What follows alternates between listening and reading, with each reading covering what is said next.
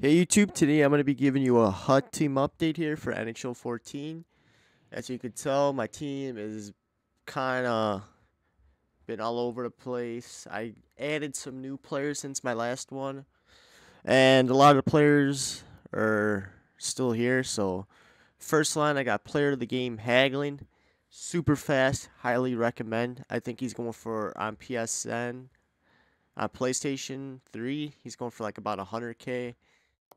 Just picked up Backstrom player of the game.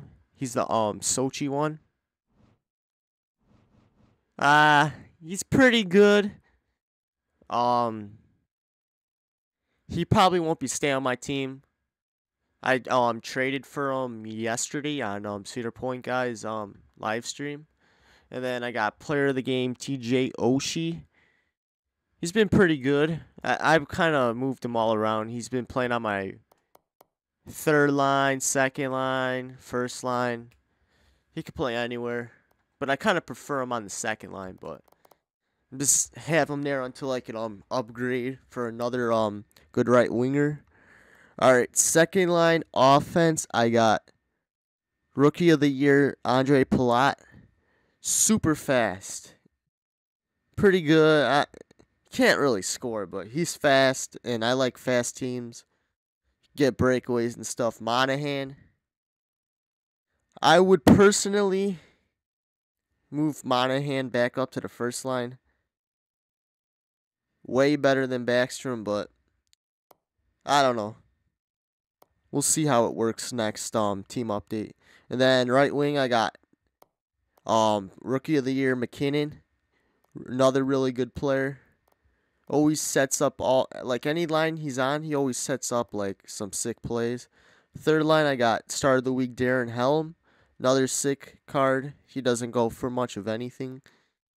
And then you got player of the game Tyler Seguin. Pretty good card. I've moved him from second, third. He could either play either or. Then right wing, I got Gustav Nyquist. Start of the week. Another excellent card, but I really want to upgrade this card to the player of the game version.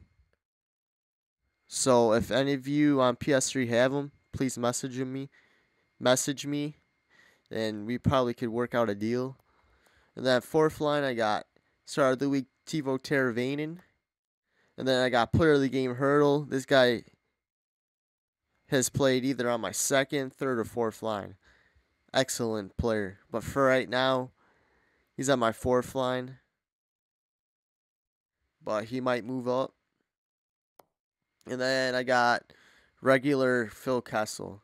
I have him on the fourth line because I don't know.